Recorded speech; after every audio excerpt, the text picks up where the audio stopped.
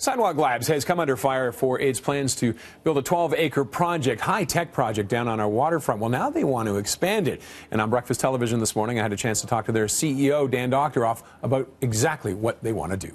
It's big and it's complicated and it's new, and we're trying to solve problems that people have been trying to solve for a long time, and so you got to try some new approaches. We actually only want to develop a small portion of that, the original 12 acres plus maybe a little bit more, and what we want to do is help to actually provide the infrastructure for the rest of it to actually be developed. And so what we really want to do is act as a catalyst.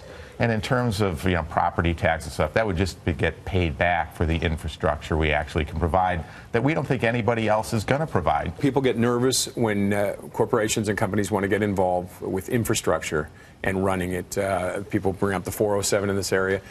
How do you guarantee that the city will get their money's worth out of this? Everything that we are talking about is going to be completely subject to the political process. And I believe that there's a set of technologies that can really help us address these issues of affordability. And that's why, by the way, we've proposed on this site to have 40% of the units be below market or affordable. It's why we believe that there's a new approach to actually getting people around that includes the extension of mass transit. This has been talked about, the redevelopment, for decades now of the Portlands. What kind of time frame, if this moved ahead, what would you be looking at for your time frame for this? Well, we're still on track to produce the plan sort of in the spring, and we're working furiously to get that together. Our hope is that a critical mass of approvals could be gained, over the course of this year, and good case, we'd be able to start construction on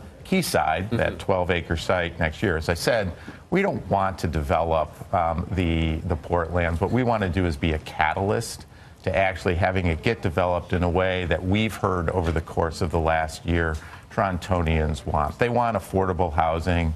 They want great access and mass transit and new ways of getting around.